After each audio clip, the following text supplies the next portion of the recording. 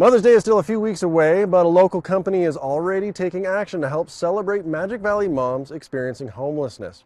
I'm your Twin Falls neighborhood reporter Lori Nettleton at Valley House, where donations will be delivered next month as a moving company calls on the community to donate for local moms.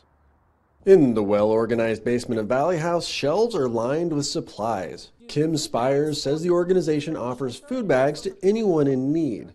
And people always think that we have a lot, but believe it or not, within a month, if we don't replenish, this would all be gone. So we go through a lot of food here. The shelter has 30 kitchens, 32 bathrooms, and 220 beds, so they go through a lot of household supplies. Paper towels, Kleenexes, anything you would need in your home, we use here.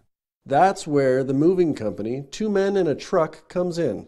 Currently collecting donations for Valley House to help honor all moms. We find a charity that works closely with families and moms for this time of year around Mother's Day.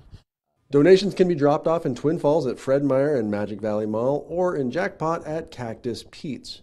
Spencer Esmond says the company's focus on moms in need makes him proud to contribute.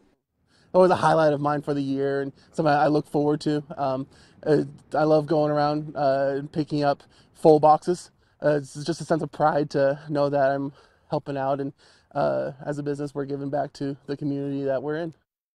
Basic supplies are always needed, and for moms with kids that can include everything from diapers to baby shampoo, medicine, or even toys. A lot of moms who come here, they come here with whatever's on their back. You never know why they're arriving here. Some have been living in their vehicles, some are leaving a domestic abuse situation. Bedding is always in need at Valley House, like new or gently used sheets, pillows, and blankets. And don't forget, moms are people too.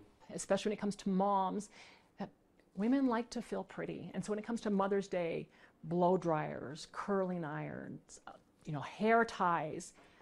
Collection boxes will be out at Magic Valley Mall, Fred Meyer in Twin Falls, and at Cactus Pete's in Jackpot until May 3rd.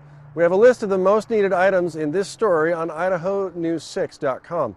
I'm your Twin Falls neighborhood reporter Lori Nettleton, Idaho News 6.